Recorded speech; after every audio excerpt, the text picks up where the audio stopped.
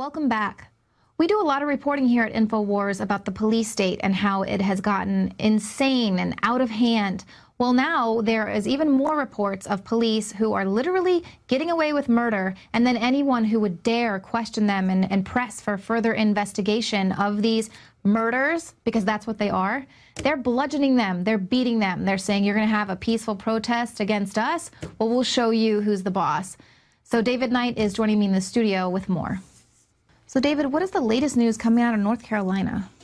Well, there was a peaceful protest of a 17-year-old who died in the back of a police car. Now, he had been arrested for a misdemeanor. He was handcuffed in the back of the police car and shot in the head. That was about a month ago. And last night they had a vigil that went to the Durham Police Department, and that got very violent. It's about 150 to 200 people, and we've got a clip of that. Okay. They were clearly upset with the fact that people were out expressing themselves and upset over the fact that it appears that they murdered a 17-year-old child. They didn't really look like batons or nightsticks, but they were a little thinner and longer, and they were reaching over the banner, whacking people.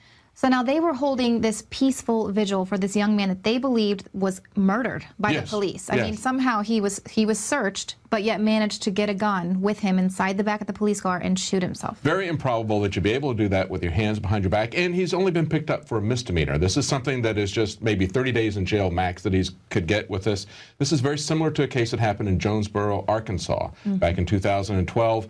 The police eventually got somebody that could reenact moving their hands underneath the handcuffs and pulling it around, but that also begs a question as to how this person could also hide the gun while they were handcuffing them, taking them into custody. And it's very similar to what we just saw happen earlier this week, where in Ohio, a fellow attempted a jailbreak, and when he was captured by the police, they were caught on the video camera saying, we're going to break your neck, we're going to have a party for you when we get back to the jail. And within an hour, he was hung in the jail, and the coroner says it was murder.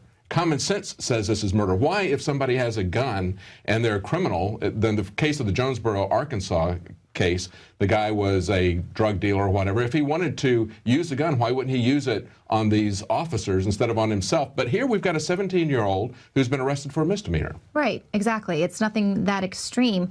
And then the police here, they went to extreme intimidation tactics against these people who dared to question the official story. Yes, tear gas, the whole bit, just like you saw in Dallas when you were protesting against the shutdown of free speech. What's interesting about this is the second time they've done a vigil on the 1-month anniversary of this. Now they're going to come back again in January 19th. They said they're going to be back protesting this. I hope they don't let this go. This is what's necessary is for people to stand up en masse when they see the government essentially getting away with brutality, getting away with murder.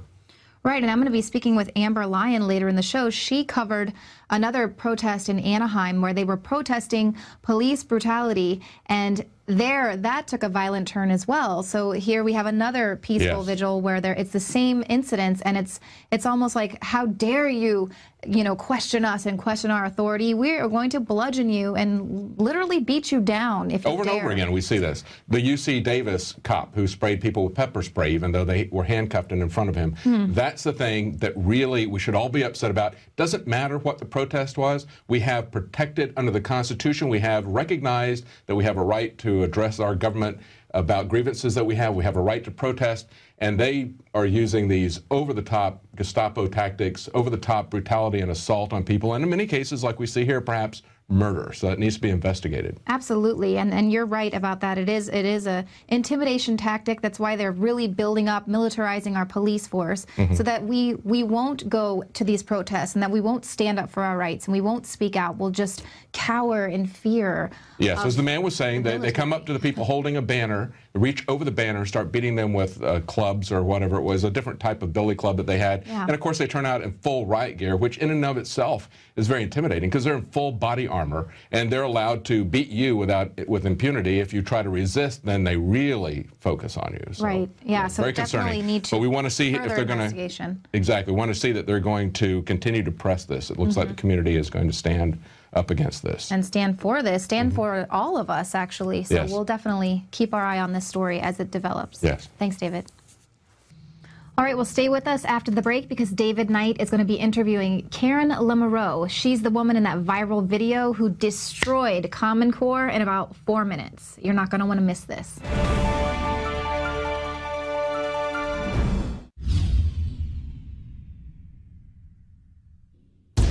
facts are in. The studies are legion. Sodium fluoride and other toxic members of the fluoride family are devastating the health and cognitive ability of the American people. So why are the social engineers adding it to the water? Simple. Dumb down the host population that the parasitic technocracy is feeding on. We may not have been able to get fluoride out of the water supply yet, but we can help to get it out of our bodies. I am extremely excited to announce the exclusive InfoWars Life Fluoride Shield formulation, fusing 6 of the best documented ingredients from around the world to help the body remove not just toxic fluoride residues from the body, but a whole host of toxic substances. Let's take a stand against the globalists by blocking their poisons with Fluoride Shield. I use Fluoride Shield every day. Secure your Fluoride Shield and other pioneering formulations at InfoWarsLife.com today. Let's start cleansing our bodies now and support the InfoWar at the same time. That's InfoWarsLife.com.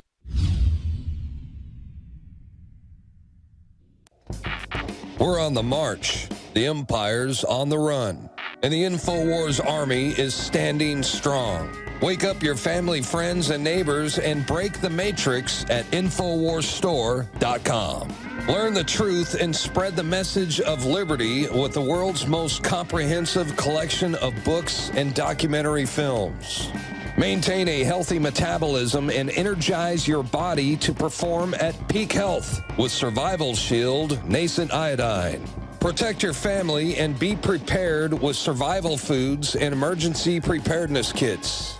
And now you can drink safe water with your own ProPure water filtration system, which removes fluoride and other harmful chemicals from your family's water supply. Save 10% with the promo code WATER. So join the revolution. InfoWarsStore.com.